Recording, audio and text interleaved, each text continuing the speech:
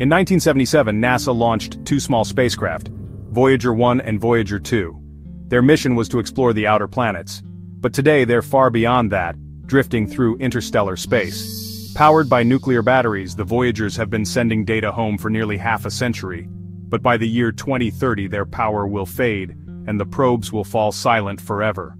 Yet their journey is only beginning. In 40,000 years, Voyager 1 will pass near the star Gliese 445. Around the same time, Voyager 2 will sweep past Ross 248, and in 56,000 years, Voyager 2 will brush past Sirius, the brightest star in our sky. For millions of years, both probes will continue orbiting our galaxy. Long after Earth is gone, they will still be out there, silent travelers in the dark.